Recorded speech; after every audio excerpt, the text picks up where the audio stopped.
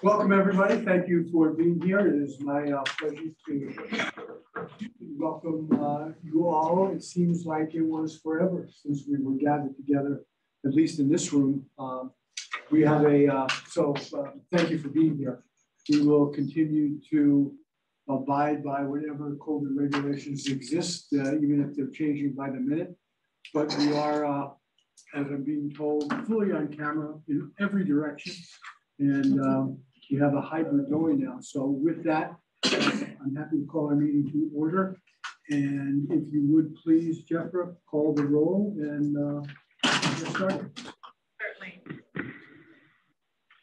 Bishop Michael Badger. Ronald Bennett.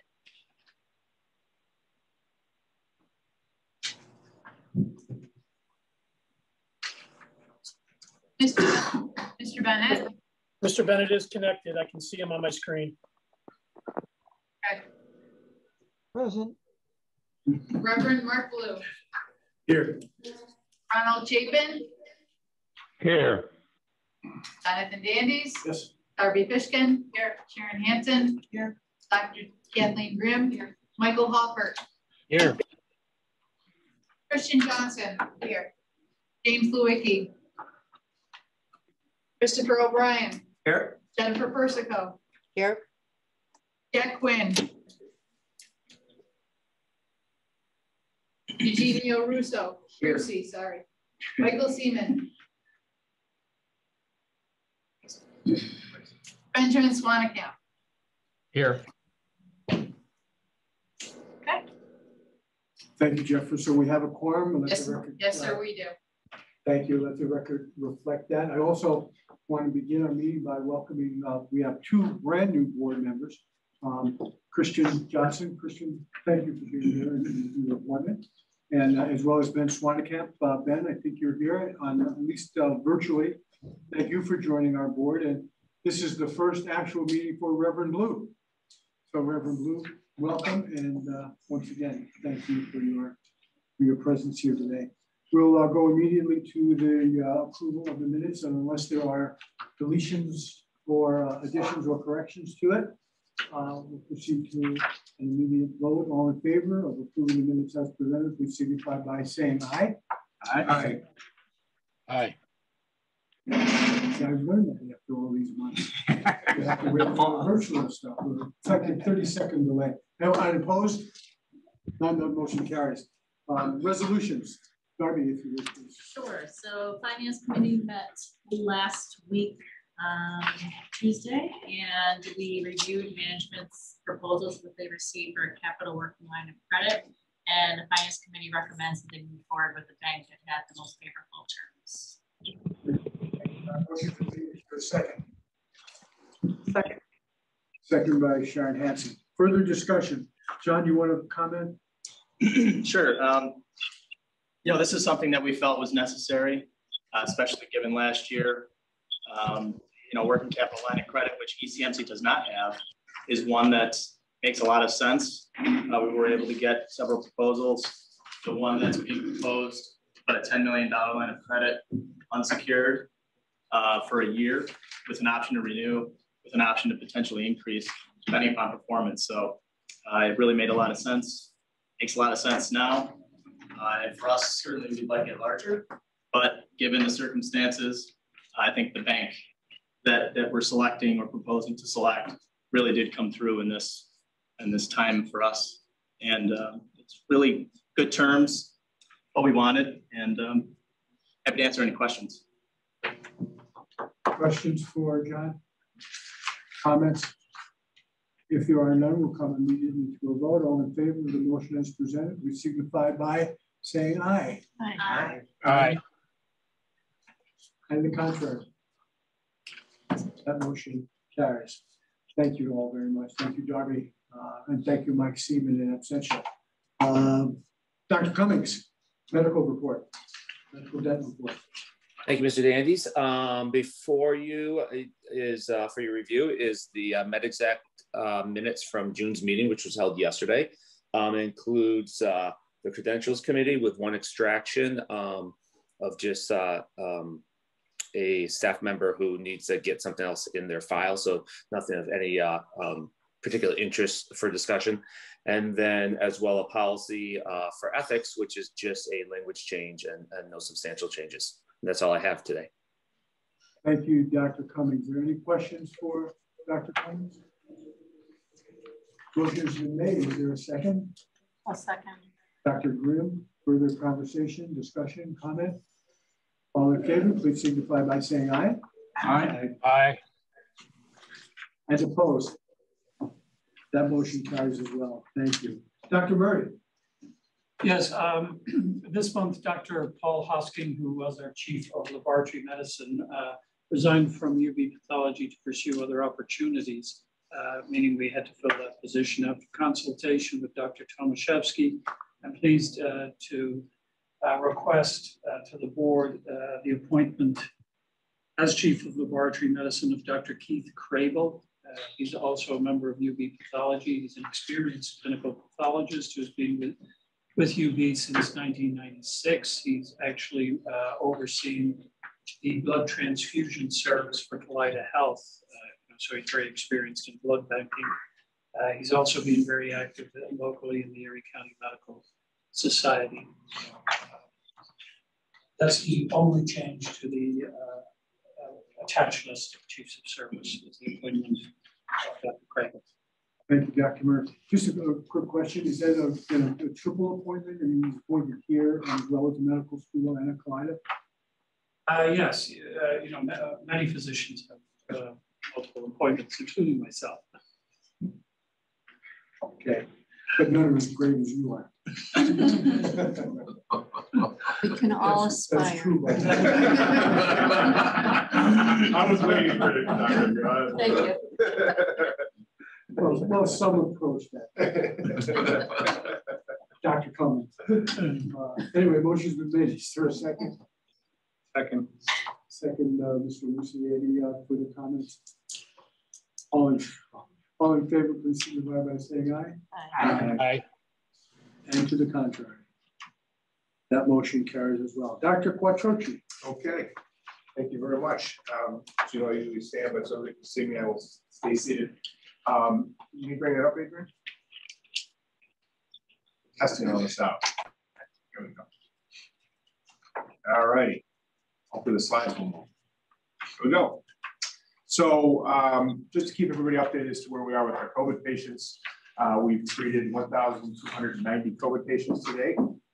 As you can see, our length of stay continues to be very good, considering how sick some of these patients are.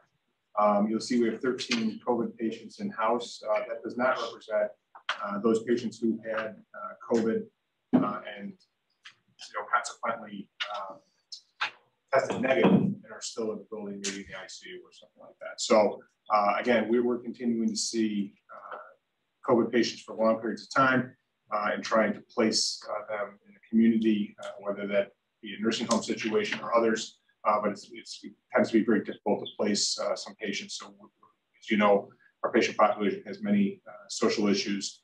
So we're continuing to see some COVID patients. Good news is we've gone down significantly. We're very proud that we have almost 87% of our staff vaccinated here at ECMC. So just kudos to the staff and to Andy and the entire team who really have pushed for that. And also the staff that actually did the vaccination has done an unbelievable job. This is the amount of vaccinations we've given at ECMC and in the community. As you know, we've done several pop-up sites all across the community. And again, the team here has just done a phenomenal job staffing those and keeping all those organized. Under quality, this month, I'm going to have Charlene talk about the Quality and Safety Institute that we put together with Kaleida and the university. And she's just going to cover a couple slides here to let the board know about this initiative. Go ahead, Charlene. Good afternoon. So the Quality and Patient Safety Institute that's being developed by Great Lakes Health has, the slide you see there actually has a typo in it. It's just YouTube. There should be no dot in that. But if you have a chance, look at that YouTube, because basically there are two different sections that are being covered in that YouTube that talks to us about where we are in healthcare with healthcare quality. Many years ago, the To Err as Human was a piece that was awakening to people about the quality of healthcare. And Don Berwick, who is the leader of the Institute for Healthcare Improvement, back in December of 2021, or 2020, I'm sorry, he put out this YouTube that talks about where are we 20 years later? And do we still have a chasm that we need to be looking at? So he comments on the roadmap to advance patient safety in ambulatory care. So the Quality and Patient Safety Institute that we're developing is really looking at crossing the quality chasm, because we want to make sure that healthcare for all of our patients is safe, effective, patient-centered, timely, and equitable. So with that, I'll go to the next slide. The Quality and Patient Safety Institute, our mission is to drive excellence in quality and safety across Great Lakes Health. So again, this includes the Kaleida sites, but it's not just the inpatient, not just the hospitals.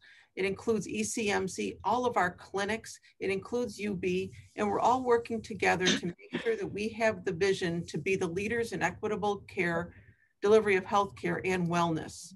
And we're putting a big emphasis on wellness. And I think COVID has really helped us look at and appreciate our values identified, which include respect all regardless of workplace, while holding ourselves accountable to improving oneself, our team members, and the institution and the community.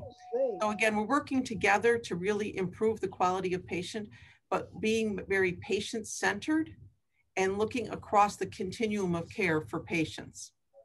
Next slide, please. There it goes. So this, to kind of summarize this, this is a big undertaking. It includes, like I said, all these different groups.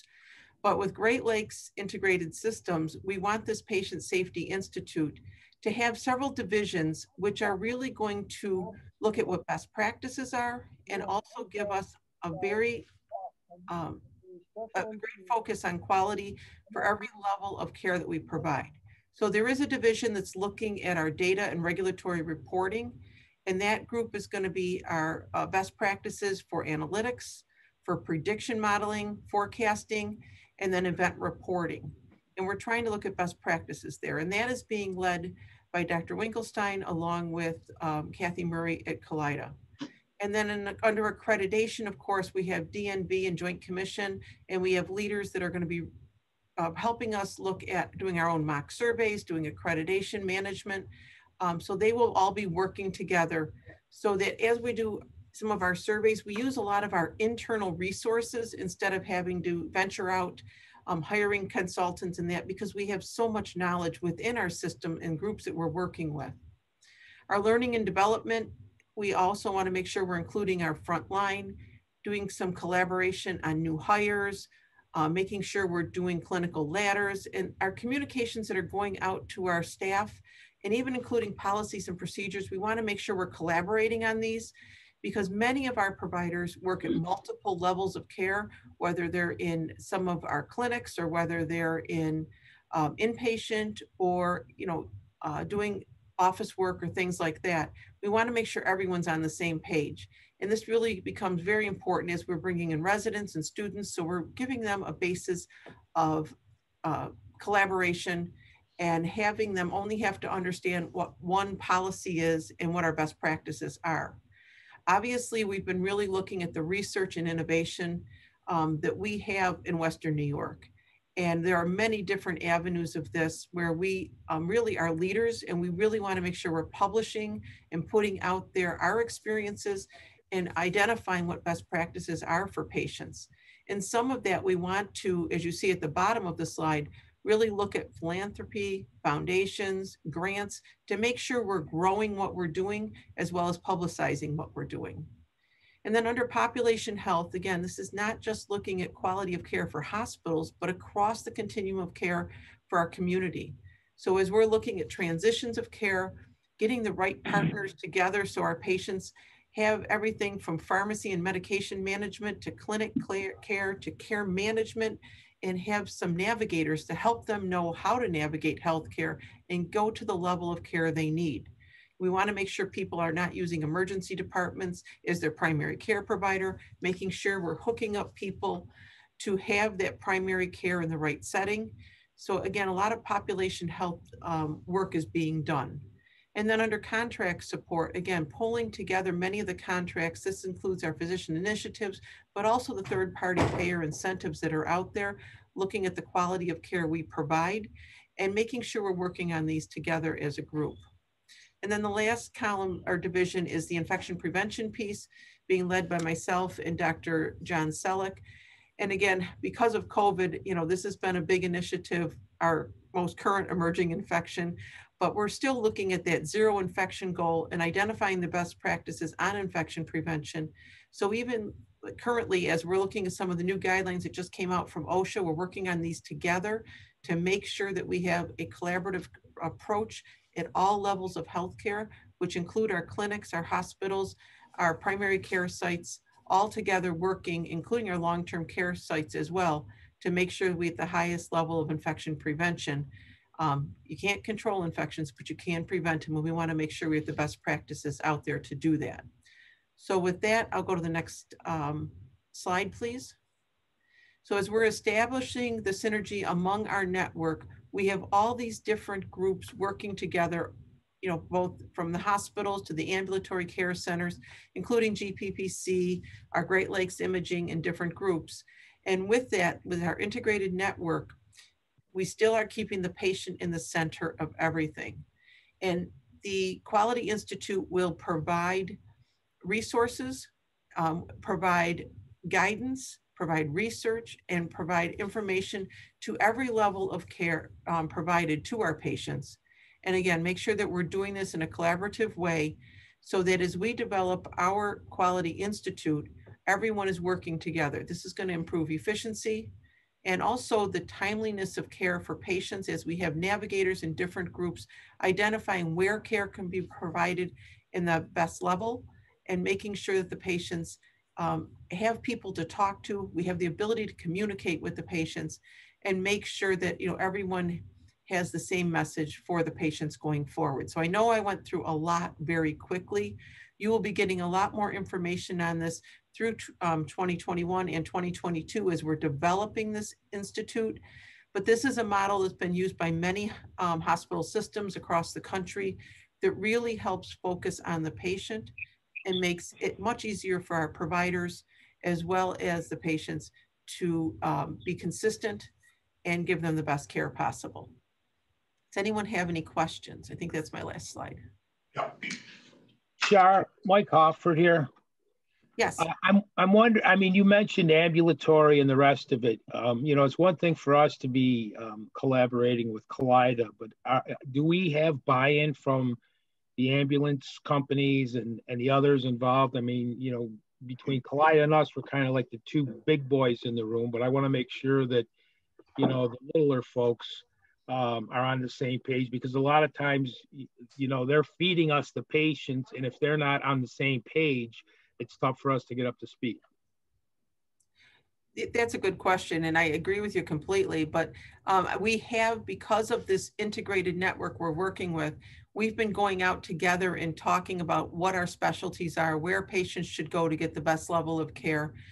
You know, like traumas always come to ECMC. We have our excellence in behavioral health and transplant and different, you know, resources that we provide to the community. And we're making sure that the community knows what our best, you know, levels of care. And as we're developing our cancer care program and working, you know, to become an accredited cancer care program, things like that are things we're out there letting the community know about so they know where to go. It's awesome. Thanks, Char. Appreciate it. No problem. And, you know, as we've looked at our partnership with Kaleida back in 2019 and really decided to focus on 3 areas, which was IT, which we have been working very closely on and making sure that we purchase things together and then we look at off-site protections for us. And then purchasing, which we joined together around purchasing. So those are pretty easy efficiencies. There's economies of scale around that. And quality was the other. And we have not only worked together with Kaleida and the university around quality initiatives in our organizations, but obviously this is the next level, is to really look at the clinical care we deliver, the research, and also the teaching. This will be a table at which all of these different entities sit at, and we're able to look, again, as Charlene said, making sure that we provide care at the right place at the right time for patients. That's awesome, Tom. Thank you. Appreciate it. Really do. Any other questions? Okay. Donna Jones, you on the line? Hi, yes, I am. All right. Can you talk a little bit about our hospital-acquired infections? Yeah, absolutely. Hi, everyone. So in the spirit of continuing to put a lot of focus and emphasis on our quality and the care that we provide, we continue to track our healthcare associated infections, our HAIs, which are the infections, the Klebsiella and C. diff, as well as the patient safety indicators noted at the bottom of the slide. So we track these on a monthly basis. And I'm happy to say for the month of May, we did not have any CMS CAUTIs or CLAPSIs. So that is kudos to the multidisciplinary teams that continue to try to adopt best practices and ensuring that we have staff compliance and that we continue to reinforce what our policies are. So we are certainly going in the right direction. We will continue to monitor these, as I mentioned, on a monthly basis. And again, kudos to the team. And just for you board members, these indicators are very important to our quality scores that we get publicly. So that first one is catheter-associated urinary tract infection. The other ones are central line infections. And obviously we have a lot of ICU patients, we have very sick patients. So some of this is case mix adjusted. It's adjusted for the acuity of the patients. But it's obviously in a hospital like ours that is a very acute population and teaching population. These numbers are very impressive that we had 0 in May. So we talk about our journey to zero harm in institutions, healthcare institutions. Thank you, John. Lost my battery cover here. In healthcare institutions, and that's our journey that we're on, is to really get to zero harm. So to Tom's point, when the public hears about what our quality ratings are, these are all of the metrics that flow into those judgments, and that's why they're so important. It also occurs to me that we, if not just for me, then for our new board members, some of the acronyms that we use, yes, we probably should do like a glossary. Absolutely. What are they talking about now? I haven't heard that one. The Healthcare Association used to make a book of all the acronyms, so we'll have to see if they still have that book. And highlight it, at least for me. The ones that matter. So that's true. What did he just say? Yeah, and please stop me and ask if there's anything. So, just wanted to also keep the board aware we have many accreditations and surveys in the organization. It seems like every week is a new survey from the state or a accrediting body, but the American Association of Blood Banks just did their survey here, and it went very, very, very well. So kudos to the folks in that area. Also, this week is the American Essential Hospitals Conference, and we have presentations in that conference. So Karen will be presenting in there, and I believe also St. Bass is doing a presentation also. So it's a national organization of safety net hospitals, and we'll be presenting at that conference. On safety net hospital. Well, it depends who you talk to, but we define it as large academic teaching hospitals that have a high level of Medicaid, 40% or above, I would say. Some may say lower, depending on who you are, if you want to be defined as a safety net hospital, but pretty much it started out actually as the Public Hospital Association, and then became essential hospitals because some of the public hospitals became private, but still serve the same population. So that's why the name was changed. So we embrace that. Yeah, yeah.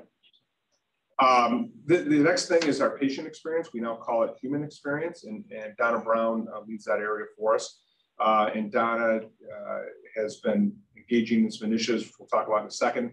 But we, across the country and across the state, in COVID, all the patient experience numbers went down.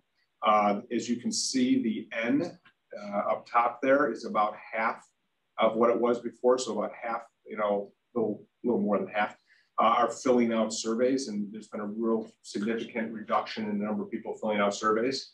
And sometimes I think when we get really nice letters, they think that's the survey by doing that, but really, you know, we really have to encourage patients to do that. So on the next slide, we're starting some of our patient experience initiatives up again, if you will, because we haven't been able to gather as an organization. So Donna, do you want to talk a little bit about some of these initiatives? Sure. Thank you, Tom, and good evening to everyone. And I hope everyone is having a great day.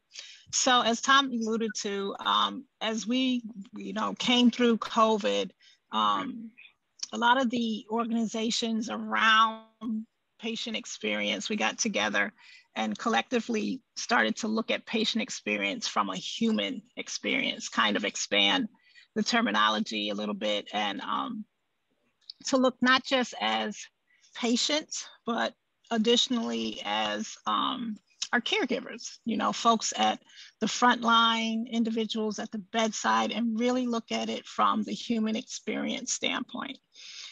And to really bring us back into focus, we're going back to basics, the things that we were doing prior to COVID that really had our scores at, at and above some of the benchmarks that we'd set as an organization. So going forward, it's about reset, refocus, and reimagining the human experience in our new existence. And what we mean by new existence is post-COVID. How we look at things, how we've experienced things up until this point. So to Tom's point, some of the things that we've been doing to, kind of bring some stress relief to our frontline members is that we have pop-up Paws of Love, which is ongoing. And we do that every Thursday from 12 to 2 and 6 to 8. And it's amazing the feedback that we get when our therapy dogs come in, and our frontline staff, department managers, everyone throughout the organization has an opportunity just to spend some time with our furry friends. So that's something that's gone over really, really well. We're going back to reinstituting our monthly hour of power in July 21st to be exact, from 11 to 12. And something that we're going to introduce there as we go through the agenda, obviously we'll talk about where we are as an organization, any regulatory items that need to be presented, but also start to bring in some art therapy for our caregivers. So the first one is going to be paint and popcorn, and give the frontline staff an opportunity just to spend some time painting, expressing themselves through that particular medium. And then going forward, we'll have spoken word, music, and things along that nature, just to, again, get everyone kind of back in gear in terms of what's at the forefront. And then another thing that we're bringing back, which is something that we were working on in 2019, was our Patient Promise Wednesdays. And this was a series of ongoing trainings that we did with the staff at the unit level, and also, just in general throughout the organization. And there's 7 components to this particular training that really focuses on the human experience and what matters most to patients and families, as well as the caregivers. So a lot of things, we have on deck coming forward, just again, to reset, refocus, and reimagine the human experience within our new existence. Back over to you, Tom. All right, thanks, Don. Any questions? You're welcome. Any questions for anyone? Thank you. Thank you, Donna. So obviously, as you know, as an organization, we spend a lot of time thanking our frontline people for what they do, staff, family. They do an unbelievable job each and every day and deal with some of the most difficult situations with patients. So we are going to obviously haven't been able to do that in the traditional ways we've been doing it, with gathering and having large events. So we're trying to get this connectivity back with everybody in the organization. And I think we'll talk about it a little bit. We have the picnic coming back. I think that'll be really good, but we have to be conscious of it. I think burnout and the COVID hangover, as people are calling it, is real. And I think that we have to pay attention to it as an organization, like we did in the past. We always paid attention to our culture and our ECMC family, but we need to continue to do it even more vigilant. So with regard to culture, fast. Okay, it's hard to believe that it's been 1 year since our Key Bank Trauma and Emergency Department opened, but it has been. And as we opened it during COVID, so we had a celebration with the folks in the emergency department and treated them all to lunch, which was very, very nice. And thanks to Sue Gonzalez and her team, who always do a great job in doing that. So there's just some pictures from that anniversary. We had our Juneteenth celebration here at ECMC, and as you can see, we take advantage of the new technology we have in our letters to make sure we recognize all the different celebrations and events here at ECMC. We also had a Pride parade here at ECMC with our employees, and a lot of employees participated, as you can see. So we're very proud to be able to do that. I always like to recognize our frontline staff here at the hospital and also over at Terrace View. And here's some individuals this month that won the Nurse Hero and Terrace View Employee of the Month, and Amanda and Donna. And we were recently named among one of the top 50 hospitals in the US for racial inclusivity. And I'm forgetting right now, Peter, the name of the institute. It is the Loan Institute. It's based in Boston, Massachusetts, founded by a famous cardiologist, Bernard Loan. And they started this institute several years ago. And they have a very comprehensive program and index that they utilize to determine institutions' success in a variety of disciplines around in the hospitals around the United States. In this particular instance, it was for racial inclusivity, both within the institution and in the area that they serve. And so it's quite an achievement. We were number 34 out of the top 50 hospitals in the presentation that they made, but they surveyed 4,200 hospitals in the United States. So it's quite an accomplishment for ECMC. So we're very proud of that. As you know, we established our equity and inclusion office over 3 years ago here at ECMC, and City Bass reports directly to my office. And she's done some great work in the institution around awareness, as well as initiatives to make sure that we're being equitable in our institution. And really, I think, from a hiring perspective to training for individuals in our institutions around sensitivity, it's been really remarkable. And promotion. Great work. And promotion. Correct. We're having an employee recognition event actually coming up tomorrow. We have 450 employees who are going to be attending. And then we have this event every year. We usually have it in person, but we're going to try it virtually. And it's to recognize years of service. So we're looking forward to that. We also had our UB coach do a presentation to our leadership council. So we're very happy to have Felicia come and do that. And she did an outstanding job for it, and we got a lot of positive feedback. We have our employee picnic coming up here, July 14th. We do that for all 3 shifts. Jennifer will be sending around a sign-up sheet if you'd like to participate from the board perspective. The employees really like seeing you.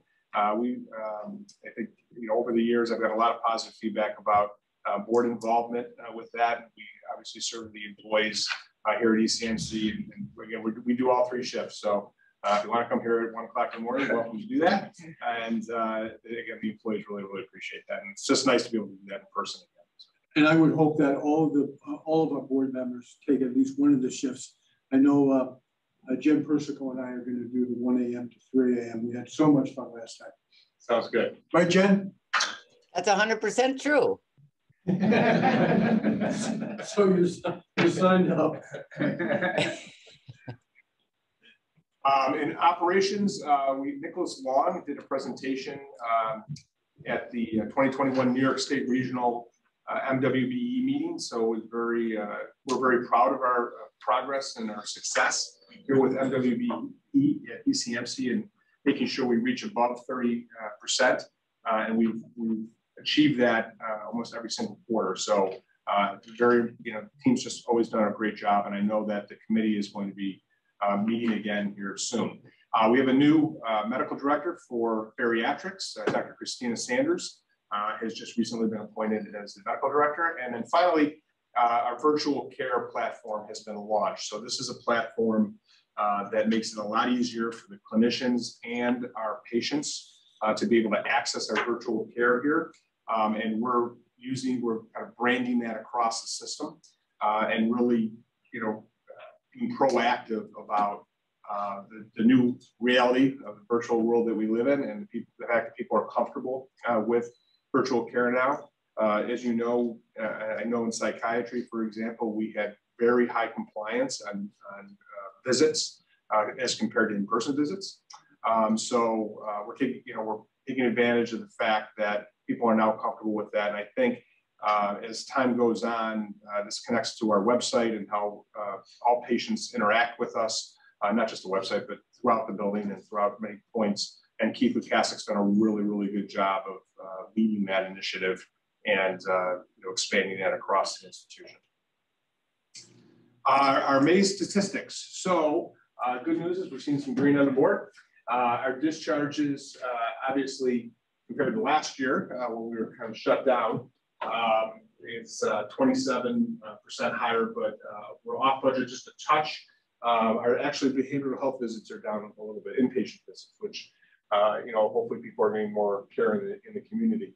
Our observation cases are down. If you remember, the insurance companies were designating a lot of patients observation. I have a feeling that pressure is going to come back at some point. But right now, the pressure's kind of come off the observation piece where they basically took our inpatients and coded them at a lower rate. Make it very simple. Our case mix adjusted discharge number is very, very good. You can see our length of stay is a little higher, and that's because of obviously the COVID patients that we have here and our average length of stay. Inpatient surgeries are down a little bit, but our outpatient has gone up significantly. And this is a dynamic that's been going on, again, across the community. And because we have been so busy in the institution, and I think I mentioned we had our highest census on record in May. At one point, we had 551 patients in the building one day, with not basically the same amount of discharges we usually have. It's actually been a relief that our inpatient surgeries are down a little bit because we'd really be in trouble if our inpatient surgeries were up where they usually are. And then emergency room visits, you can see are up. Admissions through the ED is down a touch, and our outpatient visits are up, but that includes also testing and vaccinations. Any questions with regard to that? How many COVID patients do you have now? 15. 15 in-house. Any in ICU? I believe we have 4. We have in the ICU. And that's 3. 3. So John? Yes. Mike Hofford here. I got a question on the observation cases. I think because of what we've experienced through COVID, I think the insurance companies are going to push back very hard on future observation cases. They're going to want it done virtually probably. Are we looking into maybe capturing those observations at home with different technologies, say, whether it's blood pressure monitors or, all the stuff that the iWatch does today and so on and so forth. I kind of think they're going to be pushing in that direction, but we're going to need to be on with the technology. So to answer your question, I think it depends if the observation cases are truly observation cases, meaning this. I think before COVID, a lot of the observation cases were really inpatients and should have been paid as such, but were being pushed in the observation status by the insurance companies. But to your point, Mike, I think there's a time when we move from fee for service to value, where I think you will see more people at home. I think if people can be observed at home, we will be doing that more. But the way the system is set up presently, and we're talking to all the insurance companies about how we can work with them to move from fee for service to value. And we'll talk more about that in our strategic sessions. But yes, the short answer to your question is yes, we are looking into those technologies. We are doing it. Whether they will be appropriate for patients who are here on observation or not will yet to be seen, depending on how sick those patients really are. But you're going to see a lot more, you're already seeing more home care. And the question will be, can we get the people, the workers to do all that work, the home care work as another point. So, I just see the way the insurance companies are and the way they try to squeeze every red cent. But you're right. There are patients that do need to be seen face to face and literally hands on for observation. And I just want to make sure that we're prepared for what the insurance companies are going to throw at us. And it sounds like we are. Thank you, Tom. No, that's a good question. Yeah, we're going to be working with them to align ourselves, I think, a little bit more moving forward. The other piece is I'm sitting on a committee, the Department of Financial Services Committee, that the governor created to really work with the providers, consumer groups, and the payers to start taking some of the administrative process out of the transaction that goes back and forth between us and the payers. So a lot of the regulations were waived during COVID, and I think that the world didn't come to an end, meaning the payers didn't pay all kinds of money because all these regulations were relaxed. So I think some of that's going to continue, which will be good for us. But we are always paying attention, right, John? That's a good segue to John. So. Every day. That's great information, though, Tom. I mean, Thank you, Mike. That is a large expense for us, the administration, and going back and forth on different nonsensical things, in my opinion. But I'm glad to hear that. I am. Thank you again. Yep. Thank you. I have a question. The ages of the COVID patients, what are the ages? Yeah, I'll let Dr. Murray. More recently, we have seen a shift to a younger age group. We're seeing more patients in the kind of 19 to 54 age group. Obviously with the first wave, it was predominantly elderly patients. And that seems to be due to the fact that most of the patients that are being admitted now are patients who have not been vaccinated. That seems to be the pool that's getting infected. But we're down probably to one admission, an average of one admission per day.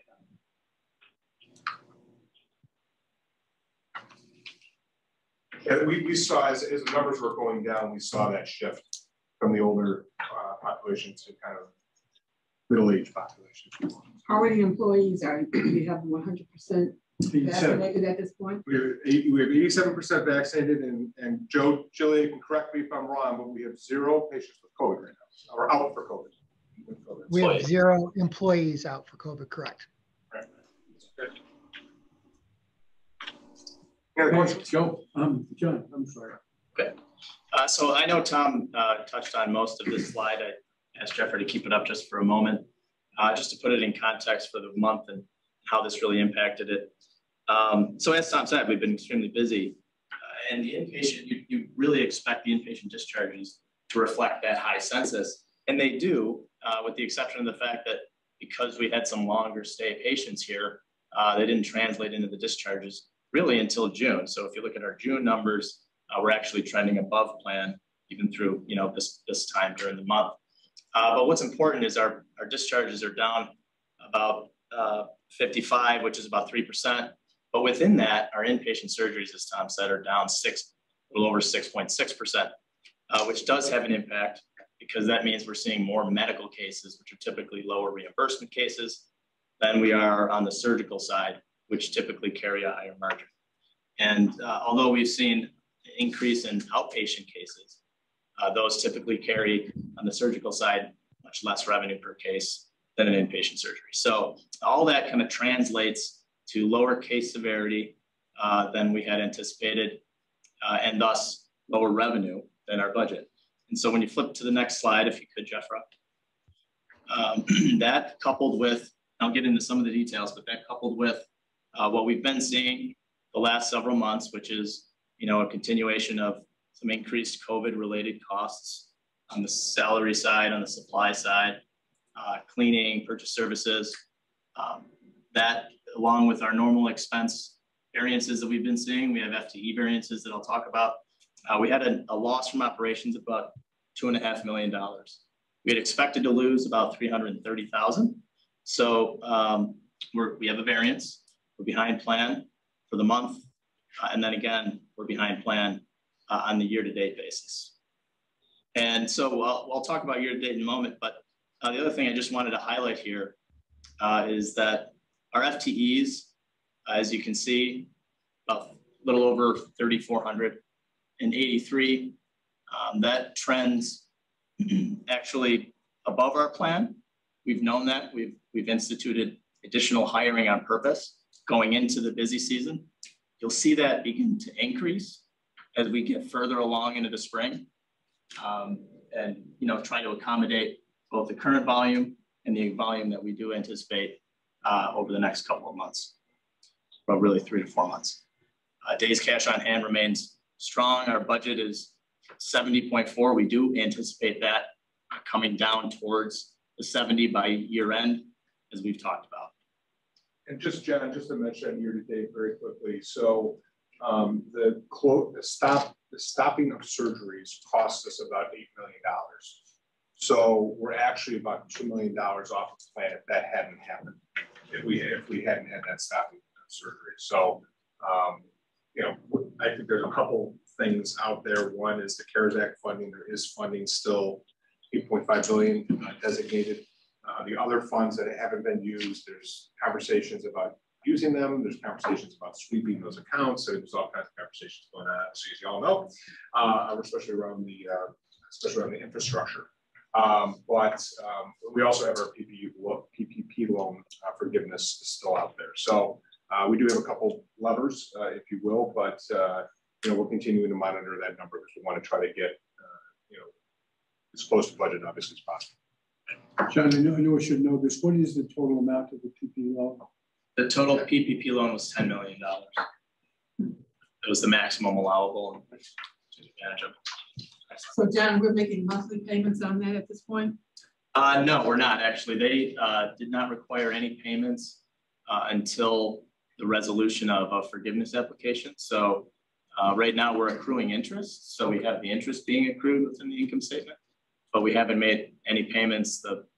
I can jump ahead quick, but the PPP loan forgiveness application had been filed and the SBA is actually reviewing at this point. The one we are paying extra is this Medicare loan that we got. Okay, and that's a significant amount of money that we're paying back every single month. So. Yeah, I'll talk about that quick on the last slide. So this is just a picture of the month. Not going to review any, all the details I just described.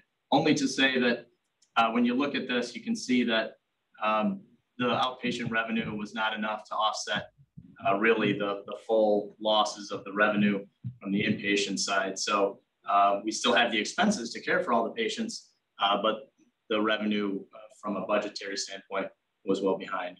And that differential is really made up of several things, including what I mentioned before, COVID costs, salaries and supplies, but also we're seeing an influx of health insurance claims as we did last month, but it's really cyclical. So when you look at that on a year-to-date basis, we're actually still below our healthcare costs. Is there any impact yet on Highmark? Have they assumed any role yet? They've assumed a role, but there hasn't been any significant impact at this point. And no changes in policy or the reimbursement rates? Some of the changes in policies actually have been beneficial recently that we've worked with them on. So next slide.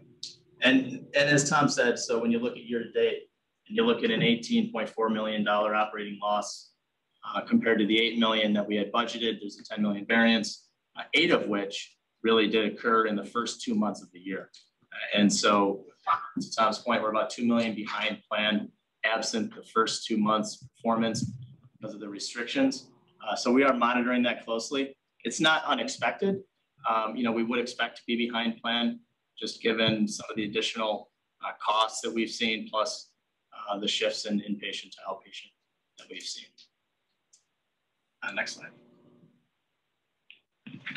So as I do every month, just keeping us abreast of our COVID impact. So this, for the new board members, is a simple tracking mechanism to show how much the COVID pandemic has really impacted ECMC, both in lost revenue and expense. And you can see here through May, just for this year, it's about a $12.7 million impact. And when added to what we had tracked for last year, just close to 97 million, it brings us to about 110 million of COVID impact, both lost revenue again and expense since the beginning of the pandemic. Not even including 2 larger items. One, the pension expense that we had to incur last year, which was about 37 million. That was really COVID driven. And then the additional project delay costs that are coming as it relates to, you know, push the building project because of COVID. Questions on that before I last? John, could you touch base on the pension cost from last year that was COVID driven? Yeah, so sorry, Ben. So last year, so part of our, well, a large component of our employee base still participate in the New York State Retirement Plan, which has a valuation date for, an actuarial evaluation date for their plan of March 31st. March 31st last year was the trough in the market, and as well as interest rates. And so when their plan was valued and that those actuarial changes were pushed back to all the participants, last year's impact for us was an additional expense of $37 million on top of what our normal cost would have been, which was $37 million. So essentially doubled our expense by just really being driven by the timing of the pandemic and the timing of the market falling out. So this year we would expect that, and well, the rates are still low, but market's obviously doing better. Yeah, this year, I mean, we are seeing significant turn in the markets from last year. The impact of which we just don't know yet, given the fact that we just don't know the rates. Okay, and then the next slide, just a couple of updates. I won't take too much time, but Tom mentioned the Federal CARES Act relief or any other federal funding. It's about $25 billion of undistributed monies that remain from previously approved tranches of the CARES Act and the Rescue Act.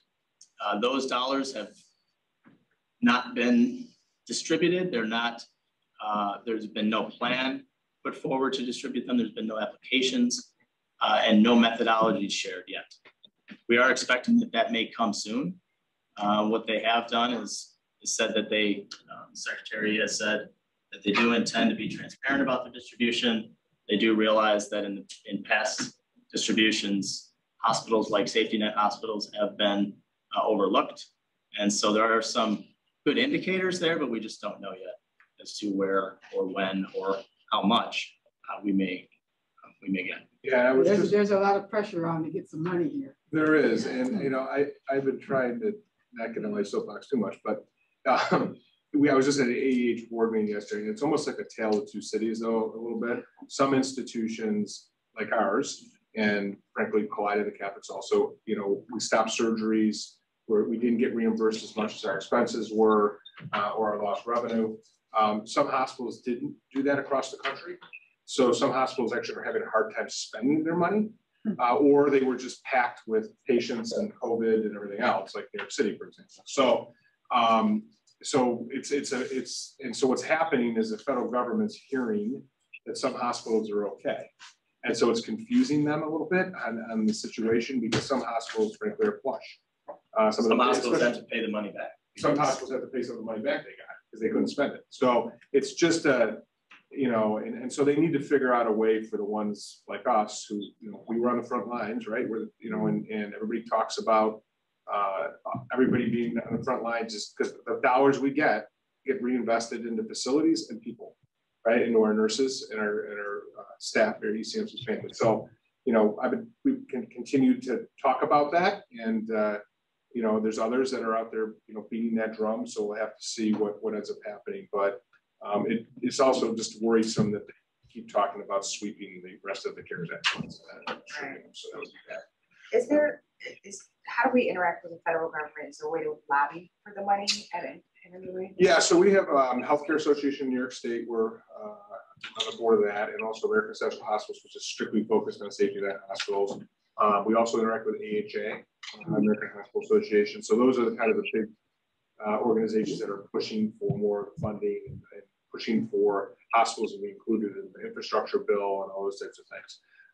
And you know, we've had actual meetings. Peter Cutler had set up actual meetings with each of the offices, federal offices, to talk to them about some of the struggles that we're having. So we've met with Schumer's staff, met with Joe Brennan's staff, with Higgins staff, and you know, I've mentioned something to Congressman Higgins directly about this, and so it's just there's a lot of people, you know, pushing on it. It's just a matter of, you know, they're only hearing the good news, so they only hear the news that the hospitals are flush. Getting the word in that not all hospitals are flush is the problem. Right. And so people are, you know, getting vocal. I mean, we had an article in the Wall Street Journal where we were quoted in that. Business First just did our thing a little bit. So there's noise out there. You know, I think it's just the, you know, the inertia that's going on right now is a problem. So, yeah. So it's a double-pronged strategy, Christian. I think there's the overall, or the one driving it has been that there's a national push to take care of healthcare as a result of COVID. And that's why, you know, Tom's role in some of these organizations is so critical. When it comes down to ECMC individually, we can talk all we want to, Higgins and Jacobs and the governor and everybody else, but we're one in a queue of hospitals talking about the same thing. So we're trying to do both. This is probably the answer. But Tom's role nationally and statewide has been critical. Yeah, ECMC, at least in the first part of that conversation. We've touched on most of the other items on this update. Just the only thing to Sharon's question before. So we've paid back about $4.2 million of the $37 million Medicare loan that we had taken out that was available to us through the CARES Act. That will be paid back for the next 18 months.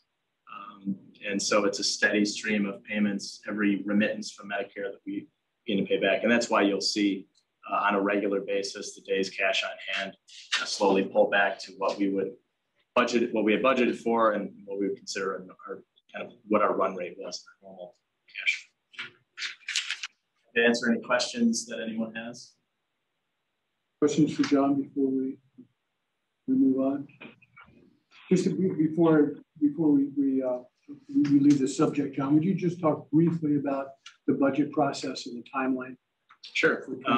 22. Yeah, so we as ECMC and following along in the public authority timeline, we start our budget process, and we've started it already internally, and go through a process where we'll finish by early to mid-September, and then bring that process, the results of that, through to the board, finance committee, and board in September, with a published date for us of September 30th. Throughout that process, obviously, it's, you know, there's a lot of internal workings that go on and a lot of discussions, but we like to, this year especially, kind of work from the ground up, because it's so challenging to set a baseline, because last year was just all over the map, and 2019 is somewhat stale when you think about what happened in between then and now, and what we're seeing in some of the trends. So we're really, you know, trying to stay true to the process while adjusting it so ever so slightly to make sure that we're addressing what's actually happening. Did I answer your question? Anything else? Thank you. No more questions? Okay, just real quickly, some FYIs going forward. And the first is a recognition and congratulations to Dr. Murray and Dr. Cummings and Dr. Bremer. You know, as we begin to come out of this war, this COVID, as Tom refers to it, this COVID fatigue, you know, I think it is, without declaring victory just yet, the elements of our clinical care have continued to be at spectacular levels. We continue to see improvements all across the board, as you saw today, relative to our patient experience and our quality metrics. So the fact that the clinical side of of our hospital, you know, continues to just do spectacular work. We were just talking to Dr. Taylor, for example, you know, who's on track now to do a record number of transplants at the end of the year. So things like that are continuing to be just functioning that in a way and at a level that I think the board should not only be aware of, but proud of. One of the things that Tom and I continue to talk about is the impact on all of this relative to our culture. And I would suggest to you that, you know, as we come out of this, the thing that I most hear about in my day-to-day travels is the culture about what happens here and how people are treated. So I think one of the things that we're going to ask the board to do is really begin to think about not only how we take that next step into telling everybody how much we appreciate what they've done and recognize the continuing work that they've done, but also recognize what the efforts have been in ways that COVID has caused, you know, once in a lifetime implications. And I think two of those things are things that we want to at least pay attention to. You know, one is Springfest. We're still going strong now. I think we are virtually sold out. Right? Almost for the fall. We've hired Andy Davis' favorite band and Vogue. So they're under contract and will be here. And it's important that we have a great turnout from the board at that event. Tom mentioned July 14th. And it's not just about, you know, our showing up, but it is about the hospital staff seeing the members of the board, whether it be 1 to 3 in the afternoon or 1 to 3 in the middle of the night, because the hospital runs 24/7. And there are people that have worked for 20 years in those, what we sometimes think are, you know, crazy shifts, but stuff that they do all the time. So I would hope that you all take that seriously and sign up for one, if not 2 or all of them. And at the end of the day, I will tell you, you know, again, I've done it. I know some of you around this table have done it as well. It's actually fun. But what it does do in a way that is both meaningful and realistic, you know, tell the hospital staff, doctors and nurses and support staff and security folks and building operations folks that we not only we care, but that we appreciate what they've done. So if you're not out of town and available, it is something certainly that I would ask you to very seriously consider. And I don't know, Jeff, we're going to have everybody sign up or call Sue or maybe both. We'll send a schedule. Yeah, we'll send a schedule. Let's do that. One of the other things that you should be aware of, and thank you for those of you who have participated, there is a seminal moment on in the medical community that we're in the middle of, and that is the search for a new dean and vice president of health sciences at the University of Buffalo. That role is critical not only to us, but to the community and to the greater Western New York community. So we're going to be vigilant about at least exerting whatever influence we can as that search continues. One of our great friends and supporters, Nancy Nielsen, is chairing the search. Nancy, as you might know, Dr. Nielsen is a former president of the American Medical Association. So I've had a number of conversations with her, and I think she and President Tripathi are both committed to bringing world-class dean of the medical school and conversely Vice President of Health Sciences to the university, which has huge impact for what we do here on a daily basis, not only with our clinical staff, but certainly in terms of all the medical education that we do. So please be aware of that. And the last thing I would suggest to you is, as we come out of this COVID fatigue, Reverend Lou and Christian and I, along with Tom and Peter, did a tour earlier this afternoon. And quite frankly, it's been 16 months or more since I had been on that tour, which while we were doing the capital campaign, we had done, it seemed like every other day. And it struck me once again that, and Jeffrey, we should probably do this as well, to invite all of our board members again to reconnect with our clinical staff and just see not only what our family is doing, but almost more importantly, how they've come through COVID. And there's some changes in the hospital, which I was not aware of, that it comes as a result of having dealt with COVID for the past 16 months, that I think not only you would be very proud of, but important that you understand. And that is, Thomas talked about the emergency room and the trauma unit, which was full today when we walked through. And whether it be the burn unit or transplant or orthopedics, we really should make a point of having everybody to the degree that you can do that. And I think, I know it took us a little over an hour. It's not a big lift. It really isn't. So if anyone is interested in doing that, I would ask you to consider that. So that's my 2 cents. Darby, anything else on finance? I know Mike is not in the meeting, so we got some challenges, right, coming up, and I think we'll be up to the task. But one of the things that John and his staff have been able to do is figure out what the impact of COVID has been on our operation. Up until that point, and it's important that we remember this, we were one of the few hospitals, certainly in New York State, if not in the country, that was actually breaking even. And then life kicked in, and we're $100 million south. And while I have every confidence that we're going to be able to deal with that, it's $100 million.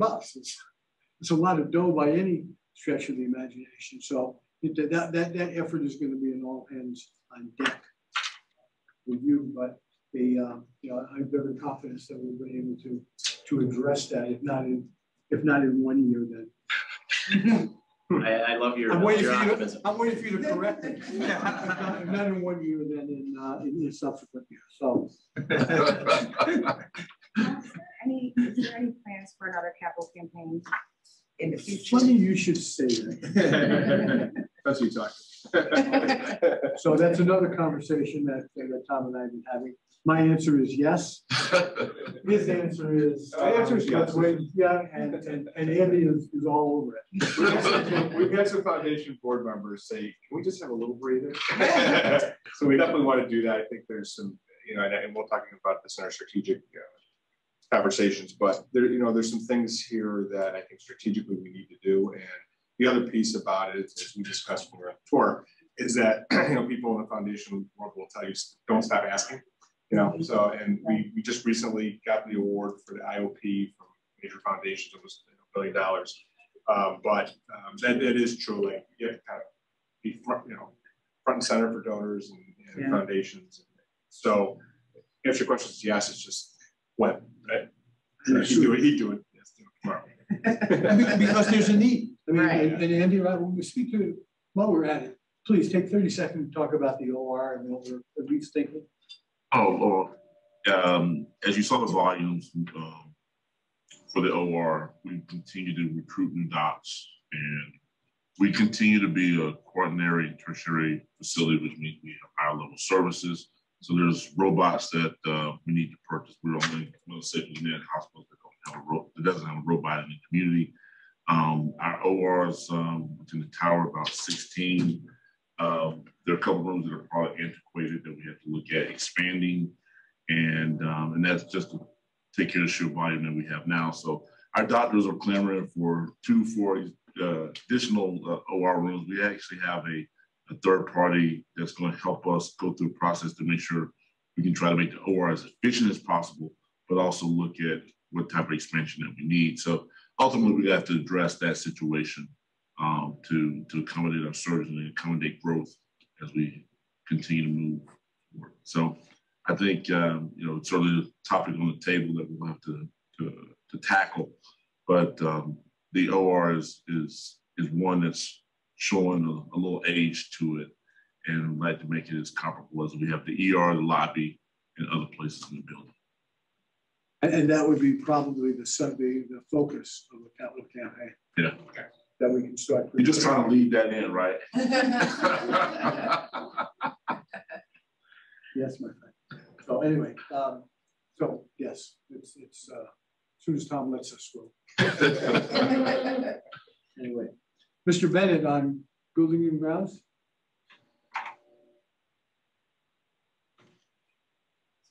He's still with us. Can you hear me now? Yep. Yeah, we had a very short meeting today. The work continues in zone 4 in the windows. You can tell by the big crane outside, and things are moving along well. Together with some roof repair that's going to have it watertight before the winter. Then they'll move on to zones 3, 2, and 1. It's pretty well coordinated. And the other thing is that of interest, the kitchen tray line. I didn't understand it, but now they tell me this is where the food is prepared for the residents of the hospital. And they're going to have 2 tray lines as they're putting together. The bids will be in by July 1st. And it helps to accommodate more people, keep the food warm and the cold when it should be. So it moves on. Obviously, it's a little bit not as much as we did before, but they're doing a great job.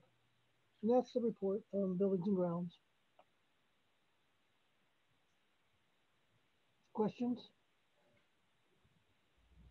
Thank you, Ron. Thank you. You know that with Ron giving me that opening, what is the story on the tray line? It's out for bid, and we'll award a bid pretty soon here in the middle of July. Start construction. And when will it be functional? Fall of 2021. Okay. Anyway, if you continue to play for good no, weather. I'm going to hold my fire. No, I was going to say continue to pray for good weather because it makes the progress. I'm considering the presence of the food board. That for me is a promise. Yes. Always has been. QI, Mike. I regret I don't have a report this month, John. We had to cancel our meeting, so next month I'll have twice as much. Thanks, John. Okay. Thank you, Mike. So, is there anything else that you want to talk about?